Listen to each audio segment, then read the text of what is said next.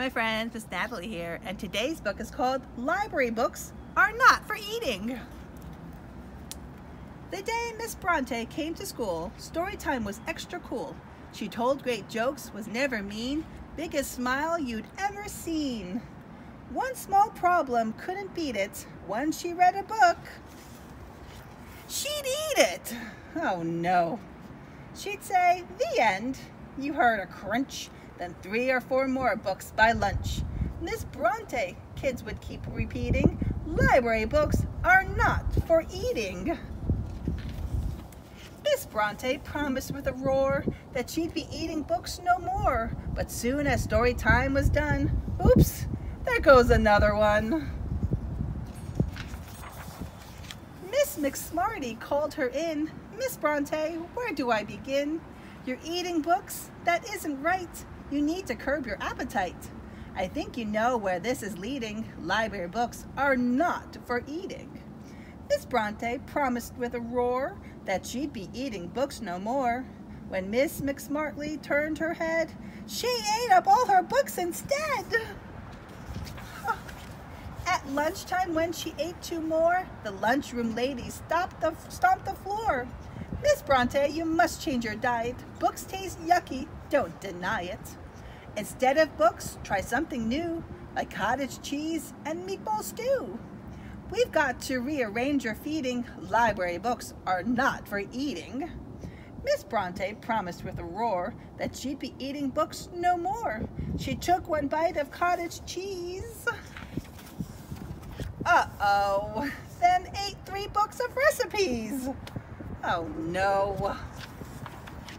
She took a walk to clear her head. Down to the soccer field she fled. Coach Burley blew his whistle loudly, pointing to his players proudly. I've got problems of my own, a soccer field that's overgrown. Can't mow the grass, can't pick the weeds. You're not the only one with needs. Be a winner, no more cheating. Library books are not for eating.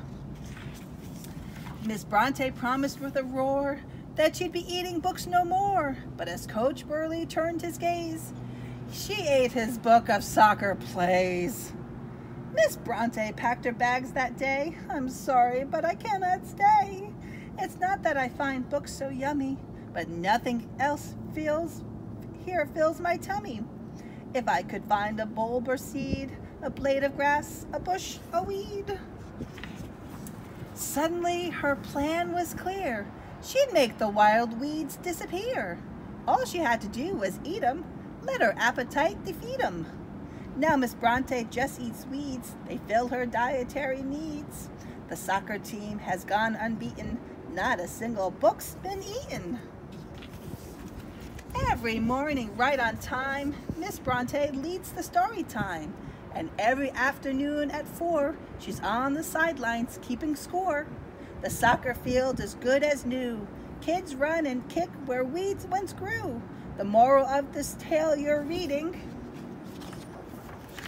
library books are not for eating. A happy tale this might have been, but then they hired Mr. Finn. Uh-oh.